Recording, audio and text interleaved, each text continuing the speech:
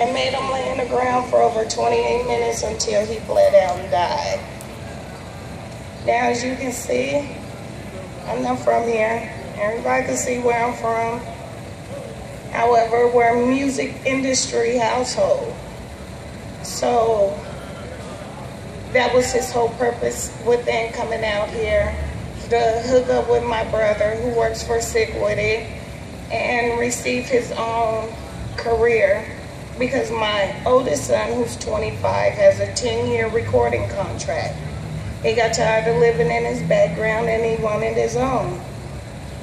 I thank God for the 19 years that he gave me, and I thank God for speaking into my spirit, separating me from my family in my hometown, Seattle, Washington, and bringing me out here on purpose.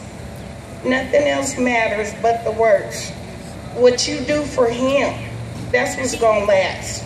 That's why you consistently have seen us within the community for over 3 years, feeding the community the third Sunday of every month on Kenny's Corner, right there where he died, where the ground is still stained with his blood, to the entry to the Opera House. We not only feed the community, we receive deliveries from the food bank at Kenny's Corner on our feeding day. He also has a farmer's market and a free grocery store. And we also supply sack lunches. We just had our 3rd annual coat drive last month in December, and we've held several clothing drives. All of this through the Kenneth Harding Jr. Foundation. And for over 3 years, we have been community supported. And I would like to thank everyone, because we wouldn't have made it had it been for you. And I thank God for putting everyone into position so that this could be seen through. I thank God that I'm standing here now, because I could be that mother who never got up out of bed the next day. But he spoke into my spirit and told me I had purpose and I had to get up and go. He told me if I got here, he would take care of everything else. And I'm standing here living witness.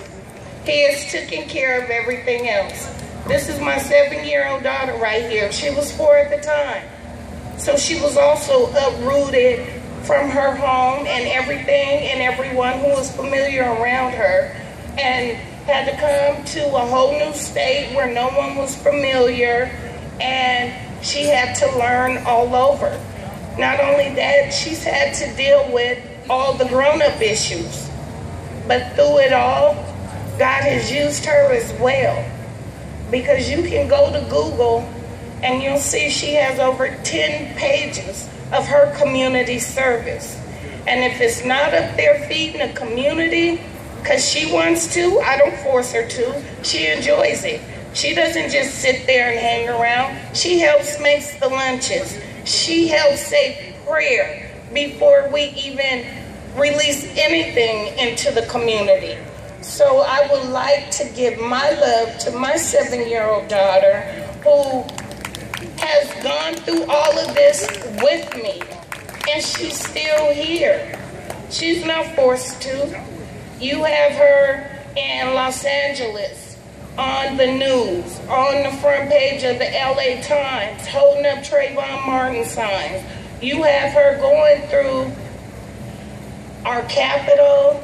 You have her going through different states about purpose. And it's only because the mind of a 7-year-old understands what's happening in this world. So what's wrong with us adults that we can't catch on? When we hear another tragedy has happened, another police murder, they say they fear for their life, so they murder somebody else.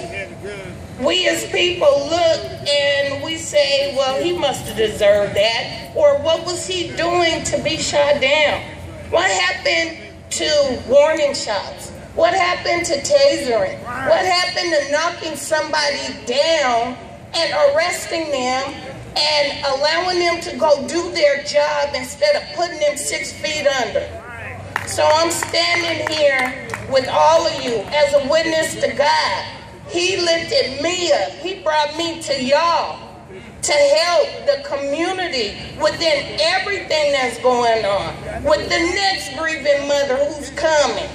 There's going to be another one because the statistics say every 36 hours a person of color is killed. It's not just black, it's black and brown, people of color. So y'all need to understand, black and brown need to unite.